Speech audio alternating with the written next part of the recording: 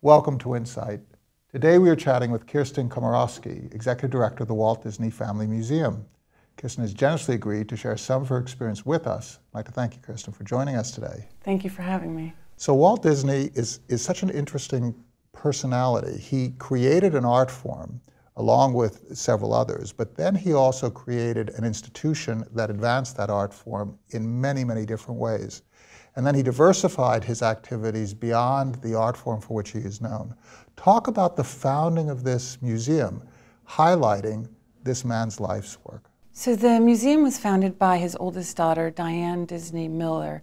And there were a couple of motivations for creating the museum. One was that there were people who didn't understand that Disney was a man. They identify with the brand, but they didn't understand that there was a man behind the brand. The other thing is that there were a number of biographies written about Walt Disney with some untruths. And Diane wanted to address that by telling the story of his life. And one of our big assets at the museum is Walt's own voice. There's a lot of audio tape of him. So her idea was to have him tell his own story. So you can walk through the museum and listen to Walt talk about his experiences and the creation of all of these amazing things, his legacy. And people would ask Diane why she didn't write a book about her father. And she would say, "This museum is my book." And what people don't really appreciate about Disney is that he is an artist, he's a performer, and in many respects, the persona of Walt Disney that was experienced by the public was also a persona. It was also part and parcel of that brand, but it was reflective of the man himself. So his voice is really so important to the telling of the story because it is such a personal story of ups and downs. That's right, and that's a good point. There were a lot of downs. There were a lot of challenges. And the mission of the museum is to tell his story, but also to inspire people, in particular, to persevere through challenges. His first company went bankrupt, but he faced numerous challenges all along the way and wasn't really financially secure until his 50s after Disneyland opened. And even the opening of Disneyland was really at the cusp. It was real. I mean, it could have gone at that point either way, and it took a little bit before there was sufficient financial force behind his company to give him the security to experiment still further. That's right, and he had to leverage himself to the hilt in order to get Disneyland open, and he was only able to buy 160 acres in Anaheim, and he was also always disappointed by that, so much so that when he went to buy up land in Florida, he bought 27,000 acres.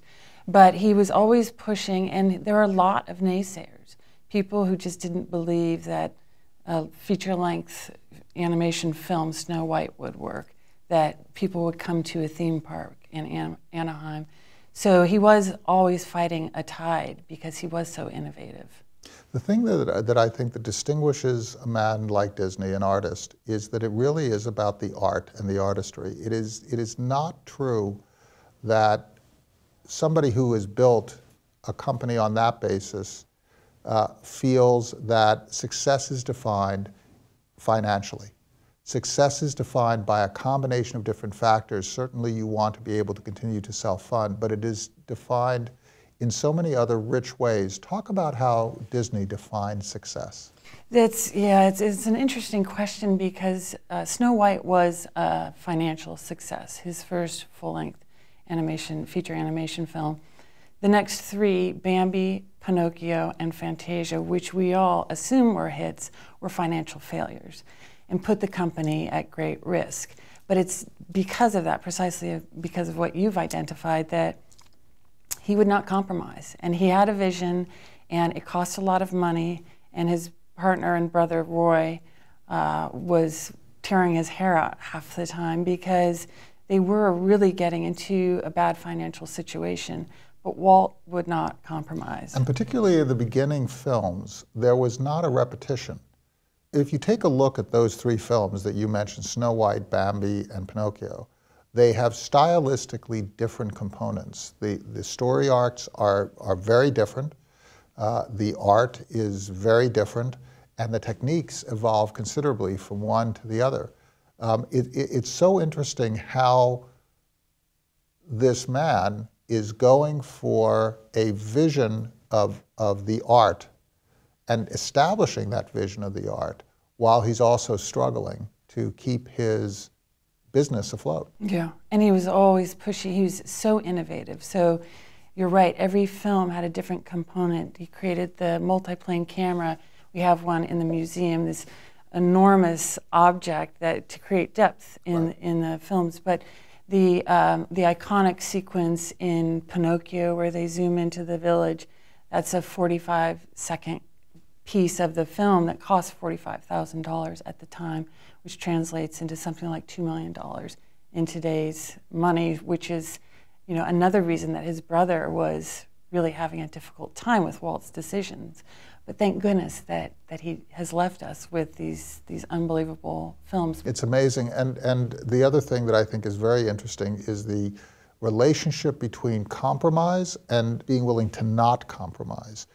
In these films, you have a collaboration of a team that need to rub together and be informed by each other's sensibilities. So there is an absolute need to compromise among these artists who each have their capabilities, visions, and ideas. Talk about how your perception of his attributes affects the museum and how his story is presented. In the museum, we have a picture of essentially an org chart that he created for the production of a film. And it's a circle. It's not hierarchical. Everybody who has something to do with the film is somewhere in the circle. It starts with Walt in the story because Walt was a story guy. And then the direction, and then the ultimate output is the film. But it shows everybody, the traffic police, the animators, everybody who's involved in a film is around the perimeter. And I try to follow that model, that we need to work all together in more of a circular format than the box at the top and, you know, the typical org chart. In terms of the operating elements of the museum, what is your budget? How are you funded? Do you focus on developing contributed revenue? How does that work? Well, yeah, it's an interesting story. We're only 7 years old. We just turned 7 October 1st. So we're in our infancy. The family had originally contemplated that they would fund it. But when they saw what they had, they realized that, you know, it was big. And the construction in the Presidio was expensive. And so after I got there, it was set up as a family foundation. And we decided to transition to a 501c3 public charity. So that was just less than 2 years ago. So that changed everything, changed the fundraising strategy. And interestingly, we found that people wanted to be a part of it. They wanted to have a stake in the museum. So we had our first gala last year, and we're about to have our second November 1st, and the company has been very generous with us, so we're going to have it at the Disneyland Resort down in Anaheim. And Neil Patrick Harris has agreed to host it, and the production team at Disneyland is doing a masterful job creating a very, very exciting evening. So, but that's just our second gala to give you a sense of where we are. So let's talk about about Walt Disney's role in some of his early works.